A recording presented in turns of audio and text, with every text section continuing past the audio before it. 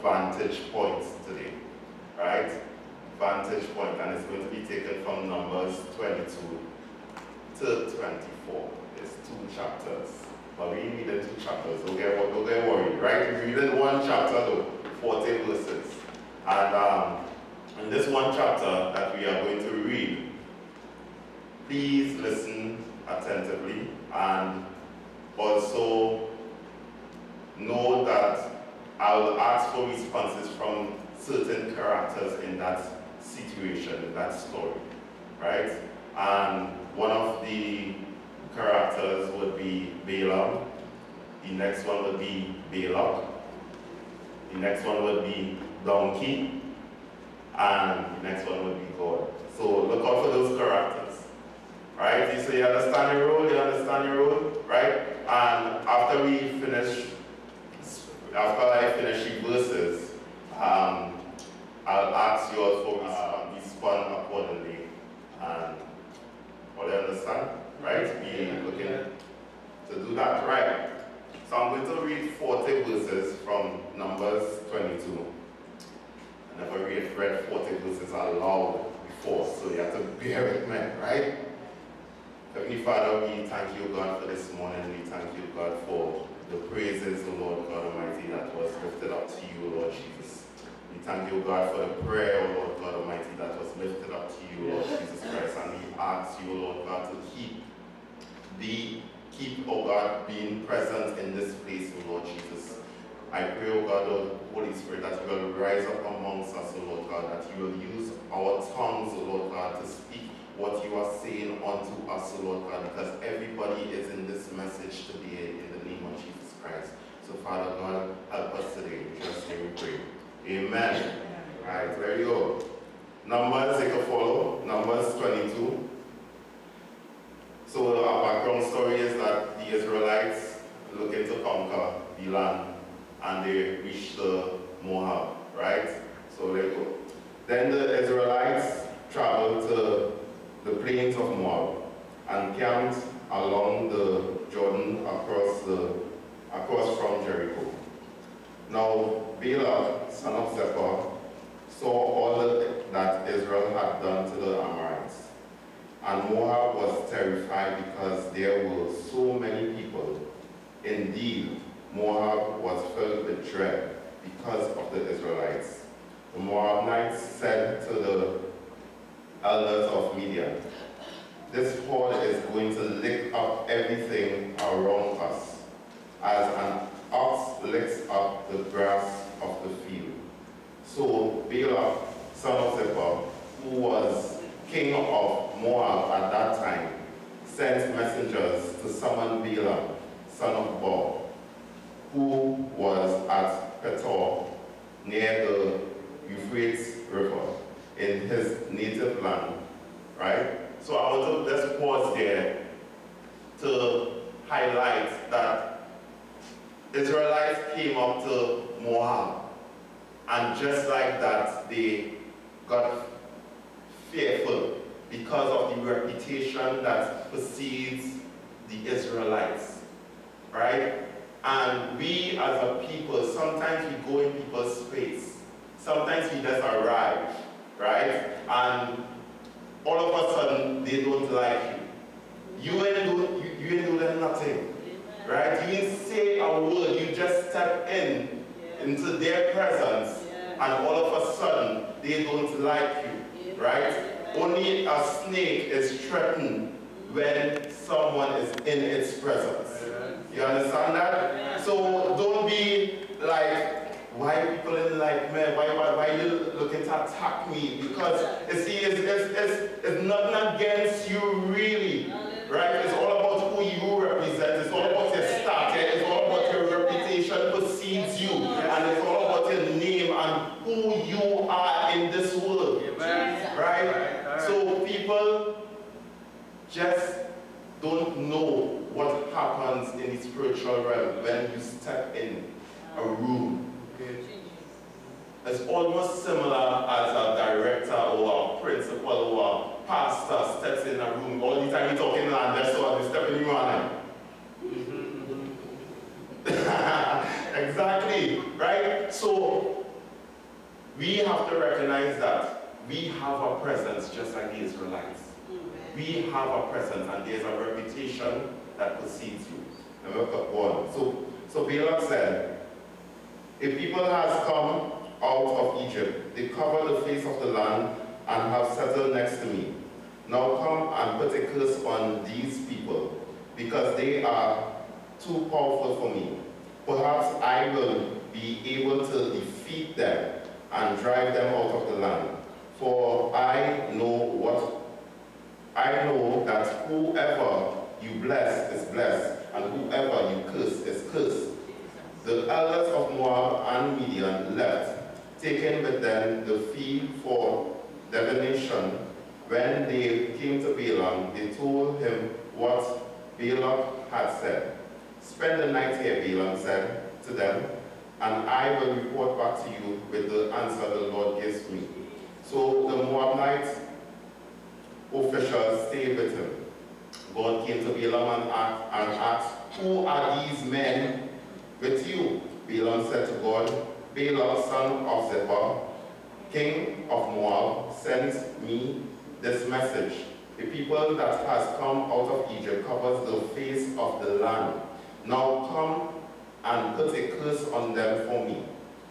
Perhaps then I will be able to fight them and drive them away. But God said to Balaam, do not go with them. You must not put a curse on those people, because they are blessed. Hallelujah. The next morning Balaam got up and said to Balak's officials, go back to your own country, for the Lord has refused to let me go with you. So the Moabite officials returned to Balak and said, Balaam refused to come with us. Then Balak sent other officials more numerous and more distinguished than the first. They came to Balaam and said, this is what Balak, son of Zippor, says. Do not let anything keep you from coming to me, because I will reward you handsomely and do whatever you say.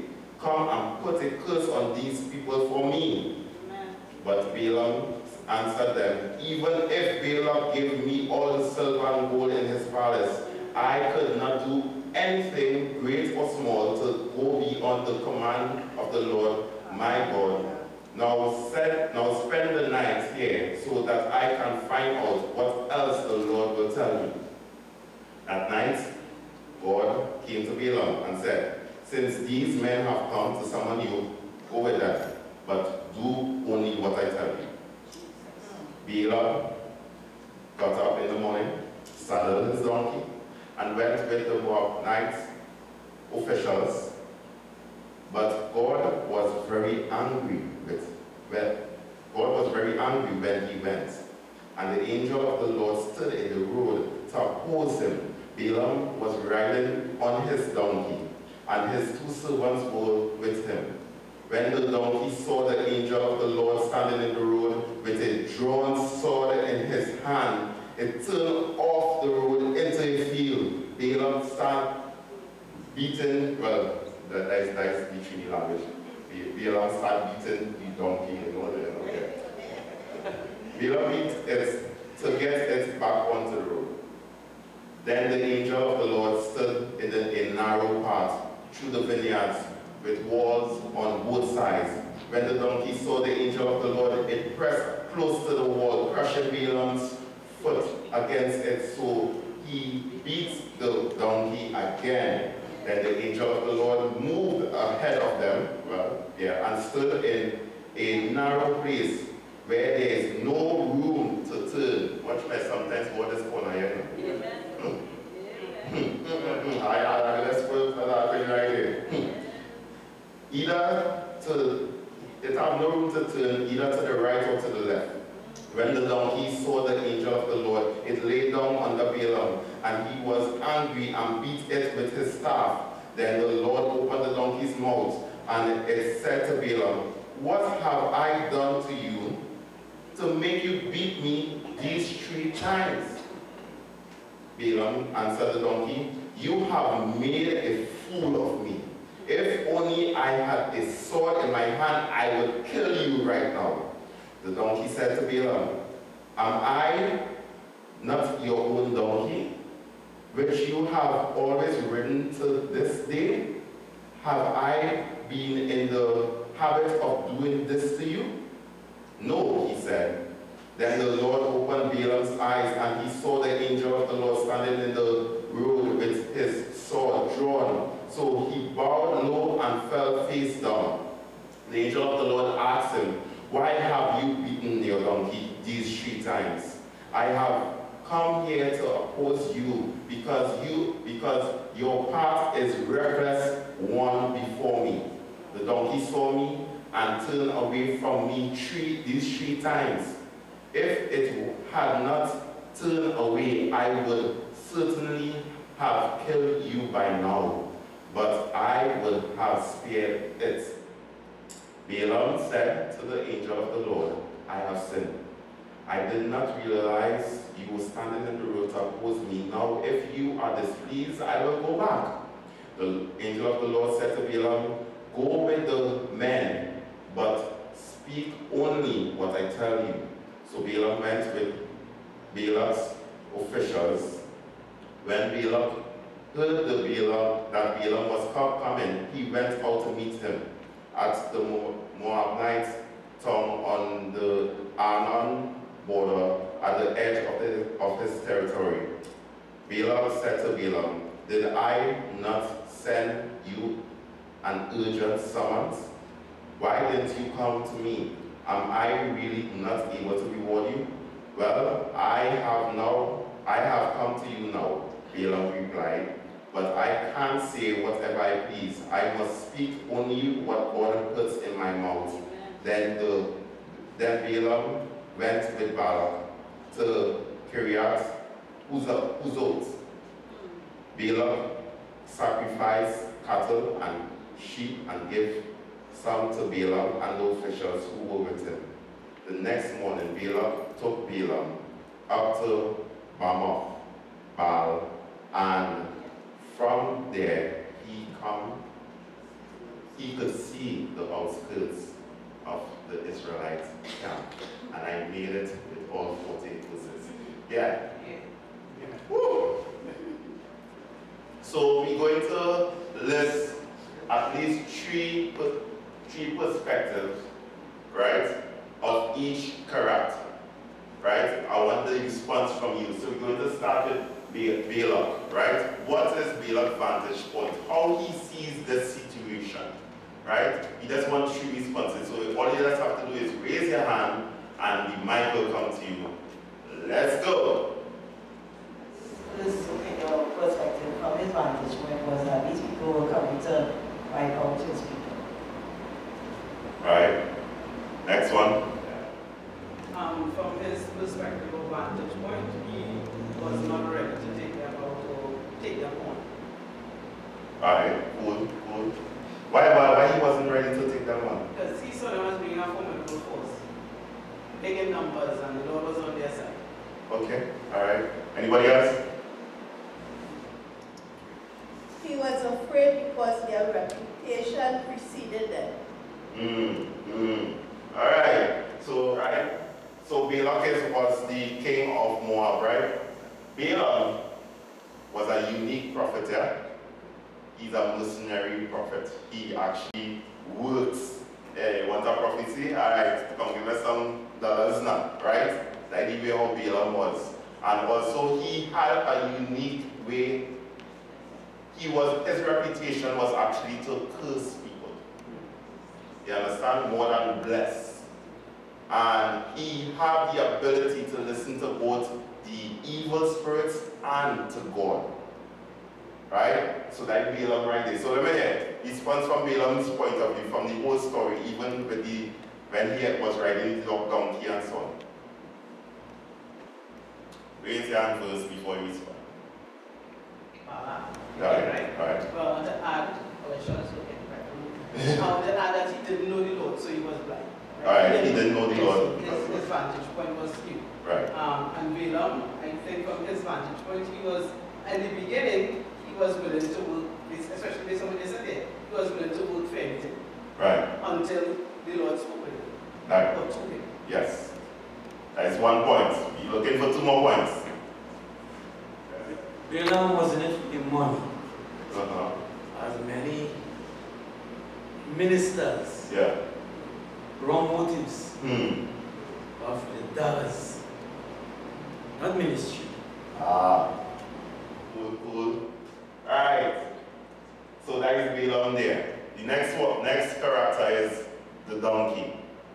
What is the donkey's vantage point? What is his perspective? The donkey was faithful. A faithful servant.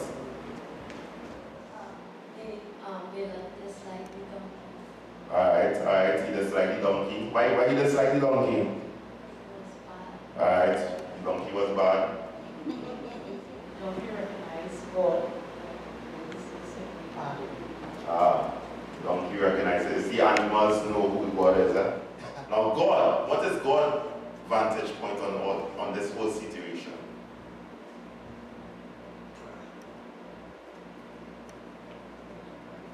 You can see that God could use anything or anyone to save his people when it comes to full protection. God is set that. He doesn't need people. The people want to obey him as far as an animal. Yeah. Thank you. Yeah. I think God's perspective is that he not willing to let anybody stand against what he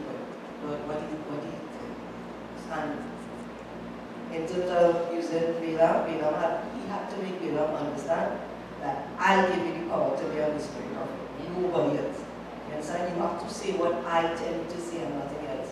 And when he told him to go, he knew that Balaam's mind was, I just go in and I can still, get through. But I am the power behind your prophecies. So if he wasn't going to go, I tell you, I was going to cut you down in the middle of the road. God was like, I am the power behind what you want to do. You understand? You can't do anything without me. You made that point very clear to Balaam. Yes, yes, yes. No matter what you do, you can't touch me. Ooh. No matter what it do, don't touch my people. Ah. Yeah, so thank you guys for the responses. You see, these are the things, the points that came out of you, right, through the Holy Spirit. And we could actually relate to these responses in our own lives. Not so, let me see, from Balak's point of view, right? He was afraid because the Israelites' reputation preceded. Sometimes we get fear of other people because of who they are. Yeah? Balaam, man, the man had to watch me bow down to God at the end of the day to listen, right? Even though he was all for the money, but at the end of the day, he had to say what God wanted him to say. The donkey, you ever been so faithful to someone, is serving them, and then they just cut you just so? And it's like, wait, one mistake you think I do, and all of a sudden I'm labeled for that mistake instead of the service that I've done for you for all these years. We could relate to that, not so? Yeah. God's perspective. I like the last one. No matter what you do, don't touch my people. Right? And right now, in this chapter, we actually highlighted 2 situations. There's a major situation, which is the Israelites is encamped outside of Moab. And the sub-situation, because I see some major situations create sub-situations, and this was a sub-situation. And this was the vantage point from the characters in this sub-situation. And I'm going to tell you about the main situation, the vantage point of the main situation is that when Balaam now went to Moab, and Balaam took him and he said, okay, let's go to this side. This is actually chapter 23. Let's go to this side. So he showed Balaam the vantage point from this side. Watch ye Israelites. Now curse them for me. Balaam ended up coming back and blessing the Israelites. No, they don't understand. They go to this side, they walk hills and valleys, they walk. Come to this side. Watch it from this vantage point. Is seeing what I'm seeing right now? Balaam said the eyes, I will come back. Let me see what God say. Balaam ended up blessing Israel. Balaam couldn't understand. So Balaam said, okay, here what? Let me come to this side, right? Because I feel the need to see the other side of Israel. You see what they're doing? I need you to curse them for me. Balaam said, okay, but only say what God said to do. He come back and for the third message to Balaam said, blessings on Israel. And if we realize that the vantage point is that Balaam had to carry Balaam all around Israel, all the sides of Israel, to try to find out which part is part of Israel. We sometimes end up in the category of Israel. There are people online scrolling, looking to see all the sides of you, looking to see, okay, what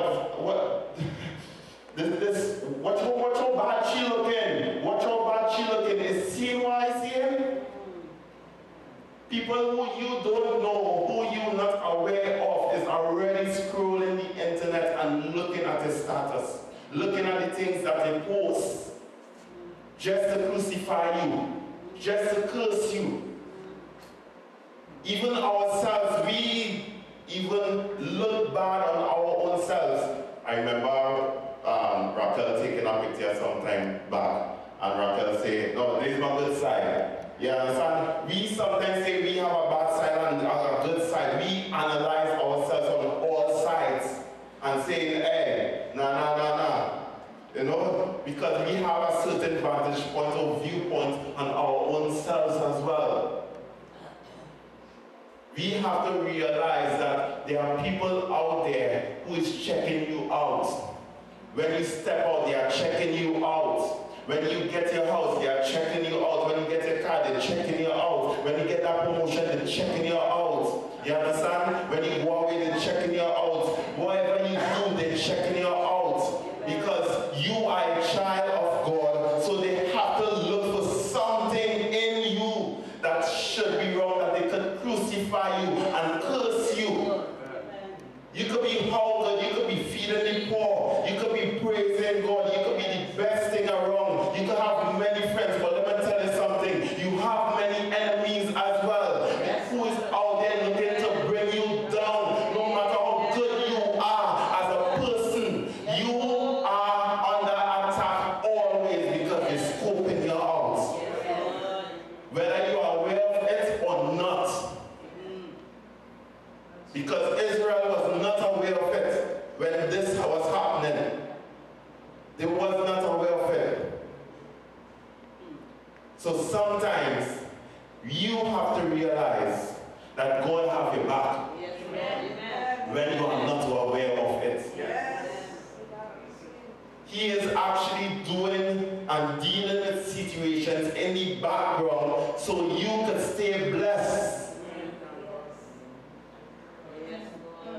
He's mobilizing and motivating or changing people's minds and changing people's paths just for you. And you don't even know of that because you don't have that vantage point. You're only seeing through your eyes, your own vantage point. So you thinking, okay, I'll just go down the road normal. But you don't know that God have, okay, turn away this young person from robbing you. Or the car that they was running to. he ended up changing his mind and the driver and say, go left. There are many situations that God is in charge of and God is running.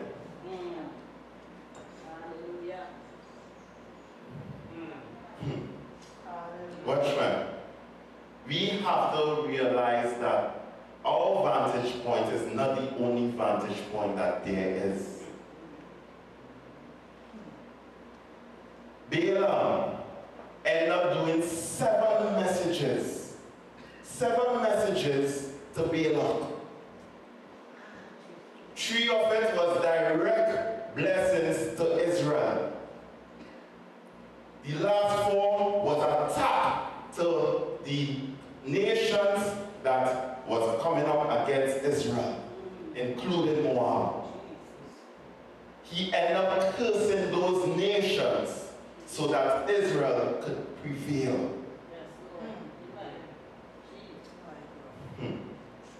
Let me show you what happened to Balaam in Numbers 24, verse 1. Almost done. Now when Balaam saw that it pleased the Lord to bless Israel, he did not resort to the divination as at other times, but turned his face toward the wilderness. When Balaam looked out and saw Israel encamped tribe by tribe, the Spirit of God came on him, and he spoke his message. The prophecy of Balaam, son of Beor, the prophecy of one whose eye sees clearly, the prophecy of one who hears the words of God, who sees a vision from the Almighty, who falls prostrate and whose eyes are open. How beautiful are your tents, Jacob, your dwelling places, Israel. Watch me. God actually opened Balaam's eyes to see his vantage points, God's vantage points. This is how I see my people. And when Balaam's eyes were open, he had no choice but to bless and to bless and to bless and to bless and to bless. Because he couldn't stop seeing what God is seeing in them. He couldn't stop it. And we, as a people, have to stop watching from our own vantage point or from people's vantage point and start asking God to give me his vision, to open up my eyes, to open up your eyes so I can see from your vantage point. Because just as how the heavens is higher than the earth, so too God ways is higher than our ways. His vantage point is from above. He sees us differently. He sees you differently. He sees Christ in you. He sees things that you are forgetting what he says about you. That you are blameless. That you are flawless. That you are the special one to him. You are the apple of his eye. You have to remember the things that God has said to you. How God sees you. Some people might want to curse you. They might want to bring you down. Bring down your self-esteem. But you have to know that you have to stand in the gap and know that God sees you differently. He sees you. Remember what God said to Gideon? Oh, mighty man of valor. Gideon didn't even see himself like that. God knew the vantage point. It was a different vantage point. Different vantage point. And watch now. When God sees you, this happened in Nehemiah. The Israelites were in exile and they came back. Nehemiah built back the wall of Jerusalem. And they gathered the Israelites from near and far. And they were sharing the laws of Moses, speaking the laws of Moses day, about 3 days or days. They just speaking, they talking the Bible, like how I say 40 verses and I find out plenty. You understand? They just speaking the whole thing. It was Ezra who was reading. And Ezra said, on the day the book of Moses was read aloud in the hearing of the people, and there it was found written that no Ammonite or Moabite should ever be admitted into the assembly of God, because they had not met the Israelites with food, they hadn't met the Israelites with water, but hired Balaam to call a curse on them.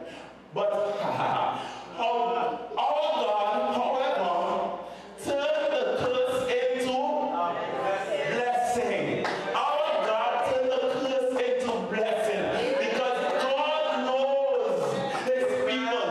Once God bless you, nobody can curse you. Even if somebody curse you, your neighbor curse you, your family curse you, you have to know from God's point of view that you are blessed. It's the same thing. Jesus. When people curse you, it's not it is not your place Jesus. to retaliate. Oh. Yes, Lord. It is not your place to retaliate when people curse you. Not the place. Instead, it is your place to bless them. Bless those who curse you.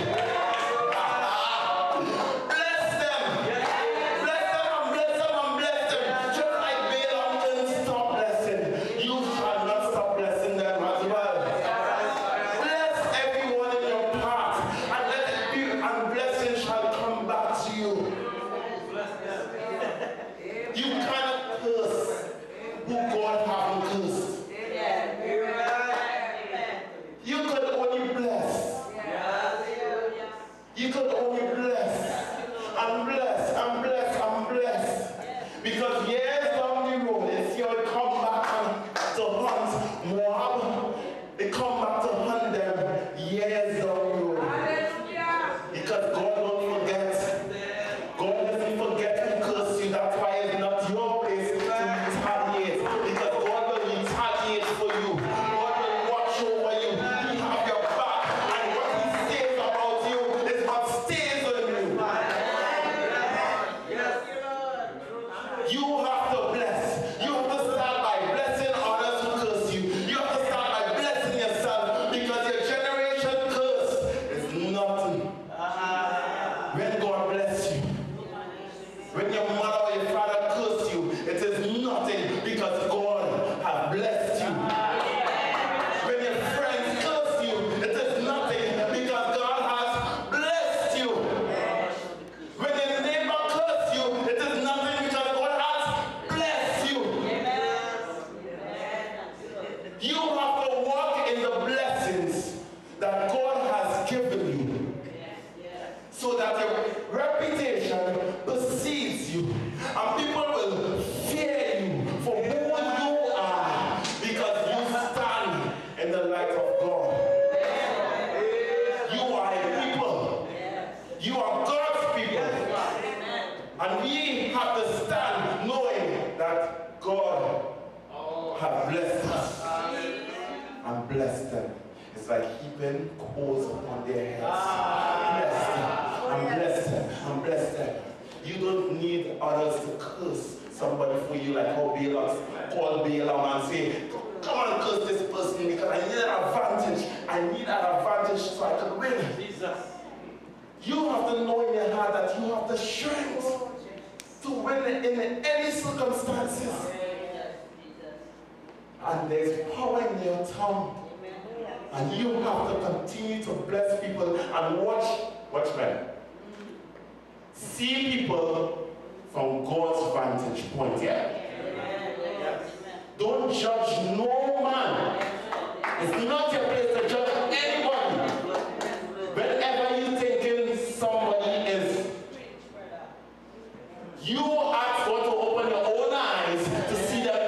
Yeah. They are not the problem. No.